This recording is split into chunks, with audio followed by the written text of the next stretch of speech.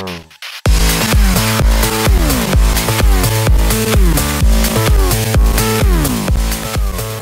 everyone, we're at the 2012 CES here at the Sony booth, and this is the Xperia Ion, just announced yesterday.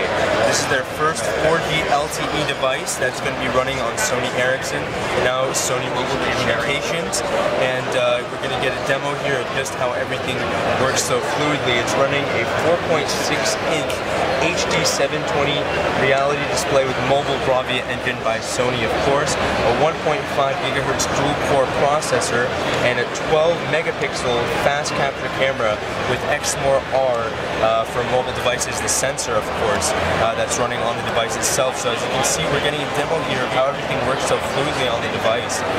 It's going to be out in spring 2012, so just maybe a couple months from now, later in the year from CES. It has HDMI connectivity as well, so you can enjoy everything right on your TV with a dual camera system, 1080p on the rear and 720p on the front. This is an absolute beast of a camera on this device. So we're just seeing a demo here of how everything works so great. The way it works is like so I have friends just took a snap of the camera right there. Let's block it. So that's another part of the integration.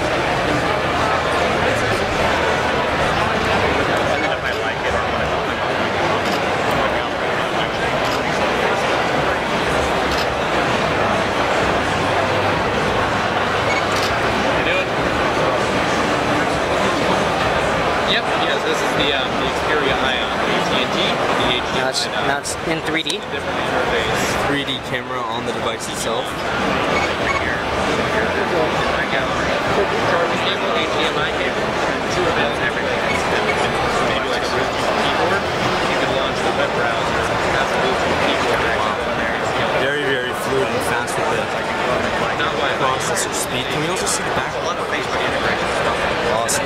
Very nice back finish as well by Sony Ericsson. You can see this Xperia Ion will be out in spring 2012, so we'll see it as it comes on AT&T. This is the Xperia. Very excited. Thank you again.